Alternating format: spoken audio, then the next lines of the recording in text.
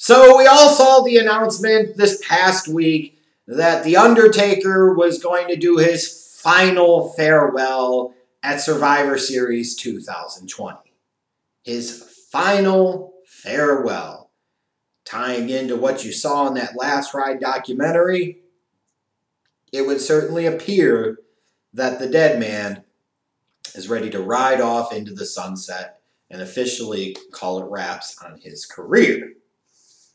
And, it's interesting to me because this is a moment I've been expecting for years. I don't know that I would say I've been looking forward to it, but there is a part of me that after so many years of watching this guy and how much he's meant to me as a fan of him as a wrestler, what he's meant to the company, what he's meant to other fans, what he's meant to the business and the industry. Like, one thing I was always conscientious of was that I didn't want him to see him hang around too long and not go out in the blaze of glory like he deserved to do. And it feels like over the past several years, it's been this balance of they break the streak because they're stupid, but then he still comes back anyway. So these next few years at WrestleMania, the matches are just kind of, they just don't have the pop or the impact anymore. And every time he goes out there and he works a good one, then you think, okay, well, he's got some more. And then he wrestles a really bad one, and you're like, oh, you got to get that taste out of your mouth. You got to wrestle another good one. And then he does. It'll kind of be this back and forth between a good match and a real clunker or stinker, especially some of those Saudi matches. Thank God I didn't watch them the first time when they happened. But, it's tricky when you get to a point in time like The Undertaker, and as long as his careers last, like, when is truly the right time to call it quits? I think a lot of fans might say that it probably should have been at WrestleMania 28, that end of an era match. Like, that should have been it. That final shot of him and Triple H and Shawn Michaels at the top of the ramp, and he could have left 20-0. The streak would have stayed intact, and it was a great match, ended that rivalry, that story that had played out for years between Shawn and Taker, and then folding Triple H and Taker into it. And you know what? I got to say, like, in an ideal world, yeah, looking back, I wish it would have stopped there. Because what a high note to go out on. Because to me, I always looked at Taker in WrestleMania, and I know what people are going to say about, Taker was too unselfish and respected and loved the business too much. Like, someday he was going to put somebody over and end the streak, and I understand that. But, for all that he meant to the company and all that he's given to the company, it was like the streak had gotten to such a monster. Like, working with Taker at WrestleMania was a bigger deal than wrestling for one of the world titles. It absolutely was. Anybody think that otherwise is crazy. Like, people won and lost world titles all the time at WrestleMania. Taker never lost at WrestleMania. That was the main event every year in theory, even when it didn't go on last. Even when it should have gone on last, such as WrestleMania 25. Imagine thinking, hey, it's Shawn Michaels and Undertaker at WrestleMania. Let's put them in the middle of the card. And that's going to work out well. Morons.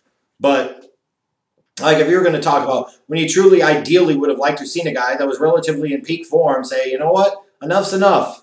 It's time for me to ride off into the sunset. God, that would have been such an outstanding, excellent time. And he just stayed around too long. Like, even when you look at the streak being broken by Brock, it's one thing that it was Brock, and it was another thing that the streak was broken, but that match was just so bad. Like, and the fact that it was broken in that manner, in that match, like, that's what really sucked about it. And the fact was that he just kept coming back for more. So, admittedly, I approach Survivor Series and this final farewell with a ton of cynicism and skepticism. And as much as they've been pumping this up and as much as they've been hyping it up, I would like to believe that this is truly the Undertaker swan song and this is him officially retiring and going off into the sunset because, man, you want to talk about a full circle type of thing. Like, his career in WWF effectively began 30 years ago, debuting at Survivor Series 1990. What better way to have it close out than for him to put the final bow on it at Survivor Series 2020? Like, that would be absolutely fantastic. Like, full circle type of stuff and all of that. What a great story. But then you think about it and you say, this is the true Mr. WrestleMania. I'll talk about that later in the 30 Days of Taker radio series. Like, he is and always will be the real Mr. WrestleMania, no matter what you try to tell me about Shawn Michaels. Give me a break. So should it come at WrestleMania instead? And I think about it and I say, how crappy it would be in a year like 2020 and all that 2020 has been, that The Undertaker might potentially retire in front of no fans. That just doesn't feel right. It just seems so unfair, so unfortunate, and such crap. Like, this is the type of thing that when you think about it, in an ideal world, if you were going to do this here and you're asking me, well, how do you put that segment together? I say, that's the main event. You have Roman, whatever Roman's going to do at Survivor Series goes on second to last. He's the tribal chief. This is the Undertaker. Taker is the main event. Taker is the thing that everybody wants to see. Outside of our tribal chief, of course. Taker is the one that we're there for. That has to close the show. That has to main event. Period. Because nothing, and I emphasize again, absolutely nothing would be able to follow it, especially if you were in an arena of 20,000 fans or a stadium of 50 or even 60,000 fans. And what a shame it is. Like, you could sit there and sell out a 60, 70,000 seat stadium for even Survivor Series just off of the back of people thinking this is their one last time to potentially see The Undertaker in person. Like, that is a draw. And immediately would sell out the event with the quickness, I promise you. And in fact, if you put tickets out for sale now, they probably have a lot of people would say, hell with COVID, I'm going to risk it to go see Taker one last time. And I got to admit, like, I'd be double masking up and everything, but if it was close to me, like, I would certainly be considering it too. Life is about risks and chances, but having the chance to be able to see Undertaker one more time in person before he rides off into the sunset, like, I might be weighing my risks and my chances pretty strongly, I've got to say, and I know a lot of other people would too, or they wouldn't even weigh, and they just say, like, screw that, I'm going, whatever happens, happens. But the thought of him having to do it in a Thunderdome, or the thought of him having to do it in front of no real fans in person, like, that just sucks. Just absolutely sucks. And it's what makes me hope that it isn't truly it, that maybe they kick the can down the road a little bit, or maybe they use this final farewell and they hype it up and they're making it this big thing because you're going to get one last big deal for WrestleMania for him. Maybe you say, frick it. I don't know what Sting's condition is, but maybe Sting comes and challenges them one last time and they both ride off in the sunset. Maybe that's in the cards. Maybe somebody else is going to come out and challenge Taker. Who knows? And maybe this is truly it. And if it is, more power to him. It's long since been time, but he's absolutely earned the right. When you're thinking about Mark Calloway, he has absolutely 100% earned the right to retire whenever the hell he wants. Like, it's his call and his call alone. He's earned that right. Some of us, like me, certainly would have liked to have seen him retire a few years ago because we feel like he stayed about a couple of matches too long. And that is true. But when you've done what he's done, and you've given what he's given, and you've helped as much as you've helped over the years, you've absolutely earned that right to be treated in the way that you want and to be given the opportunity to make the call on when your career ends and not have anybody else make that call for you. But I cannot just stress or emphasize enough, like, how truly disappointing it would be, like, that would be it. Like, maybe the next time you would see him is at a Hall of Fame induction where you could potentially have, again, no fans there. Like, how much would that suck?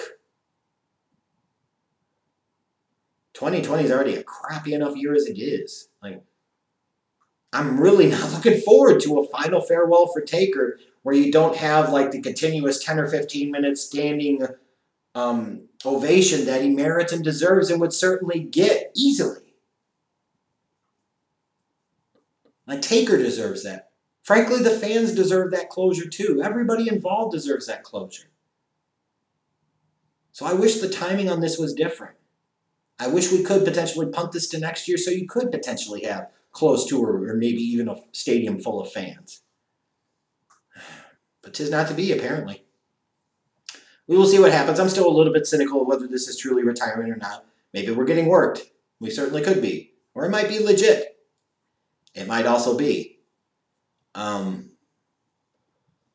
just thinking about this, like, if it truly is the end, like, for a lot of us older fans, like some of these other wrestlers that have come and gone, some of these other wrestlers that have retired, some of these other wrestlers that have expired, if you know what I mean. Like, those are things that hit us kind of hard and make us think about our mortality a little bit, think about the loss of our childhood and some of our innocence and so forth. But when you're talking about Taker, man, like, it's a whole different level. Like, he's been there, as a wrestler for me from my early days, preteen, teenage, early adult, middle adult, almost middle age now. Like, yeah, it's really awkward to think about a wrestling world for me that doesn't have The Undertaker involved in some ways. Kind of a sobering reality. It really is. So I guess I'll ask you guys at this point, those of you that are actually watching this, like, do you expect this to truly be the final farewell? Are you disappointed that this final farewell could potentially come in front of no fans? How would you do this? Like, would you do something different? Do you think we're getting worked here? Do you think it's going to lead to something bigger and better potentially for Mania? Curious to hear you guys' thoughts in the comments. Make sure you check out the other videos as part of this 30 Days of Taker video series. We're now on day 8. 8 down, 22 to go. We can do this! We can do this!